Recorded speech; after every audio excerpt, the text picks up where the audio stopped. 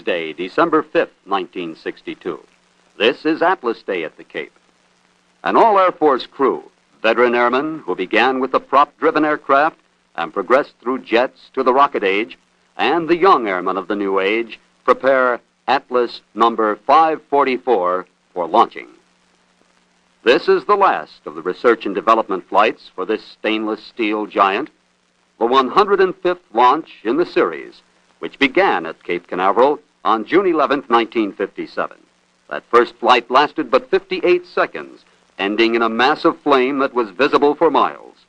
As short as the flight was, the Atlas team, a close-knit group of Air Force and aerospace industry engineers, collected facts or data, the real payoff in research and development flights. More tests, more facts, and the 82-foot-tall, 130-ton missile gained in reliability. Its 3 rocket motors developing thrust to hurl a dummy warhead more than 9,000 miles down the Atlantic missile range. And now, on this day, December the 5th, 1962, the last research and development flight. All systems were go. The Air Force crew moved smoothly through the countdown without a hitch. Propulsion, go. Autopilot and hydraulics, go. GE Airborne, go. RF system, go. Acoustica, go. Landline, go. Telemetry, go. Nose cones, go. Fuel and LOX control, go. Pneumatic, go. Water system, go. Ignition. Liftoff. Atlas 544 is on its way.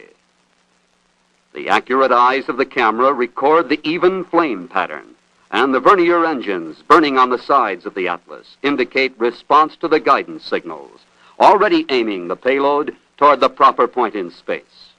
The mighty Atlas, combat ready, a rugged, reliable deterrent weapon, operational with the Strategic Air Command. And now the Atlas programs.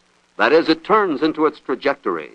Telemetry signals give the earthbound crew a real-time reading on flight progress.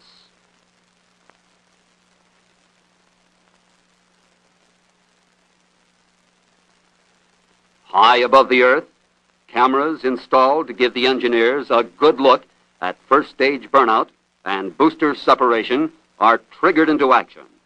These cameras drop off 600 miles downrange to be recovered by Air Force pararescue men.